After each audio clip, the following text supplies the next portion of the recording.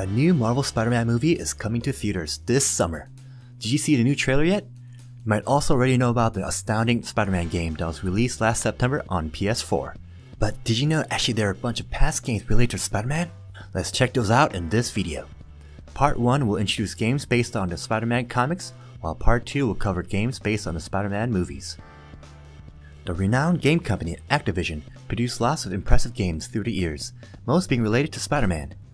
Starting their first series of Spider-Man games in 2000, which was even earlier than the first Spider-Man movie series, they kept at it until January 2nd, 2014, which was when the license expired.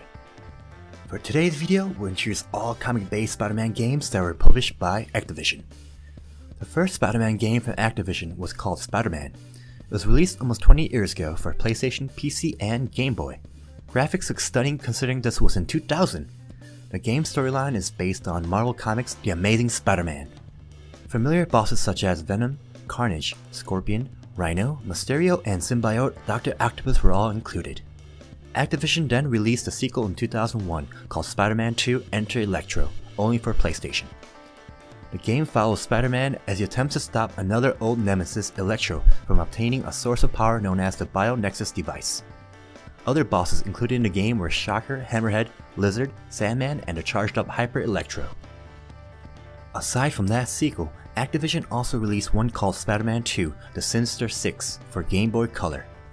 The Sinister Six were Mysterio, Sandman, Vulture, Scorpion, Kraven, and the mastermind of the group, Dr. Octopus. Two more Game Boy Spider-Man games were released soon after, Spider-Man Mysterio's Menace in 2001 and Spider-Man Battle for New York in 2006. Honestly, I'd love to try those out. Moving on from 2005 to 2010, three more comic-based Spider-Man games were released. 2005's Ultimate Spider-Man, which was available for PS2, Xbox, and Game Boy, graphics give you a sense of being in an actual comic book. Personally, I really love this style. In 2008, Spider-Man Web of Shadows was released for PS3, PS2, Xbox 360, Wii, and more. Some gave positive reviews on the game's boss fights, destructive combat, original storyline, and voiceovers. However, others were critical of the game's limitations, such as the camera controls, the syncing issues, and the ugly graphics. What's sad was that Web of Shadows was removed from all digital stores on January 1st, 2014, along with most of the other Spider-Man games published by Activision. Spider-Man Shattered Dimensions, released in 2010, players control 4 different versions of Spider-Man, each originating from a different universe in the Marvel Comics multiverse. In the game, Madam Web calls on 4 versions of Spider-Man from 4 realities to assist her in bringing the realities back into balance: The Amazing Spider-Man, Spider-Man Noir, Spider-Man 2099, and Ultimate Spider-Man. Shattered Dimensions storyline sounds and looks stellar. Last but not least, the last comic book based Spider-Man game from Activision was called Spider-Man Edge of Time.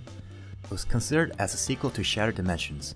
Both Spider-Man Noir and Ultimate Spider-Man aren't featured, yet only mentioned in the game. This game ended up only staying alive for a short time, since it was delisted and removed like the other Marvel licensed Activision games. We introduced all the comic-based Spider-Man games published by Activision. As a reminder, Part 2 will cover the 3 different Spider-Man movie series, each with their own game version. So stay tuned for Part 2. Until next time.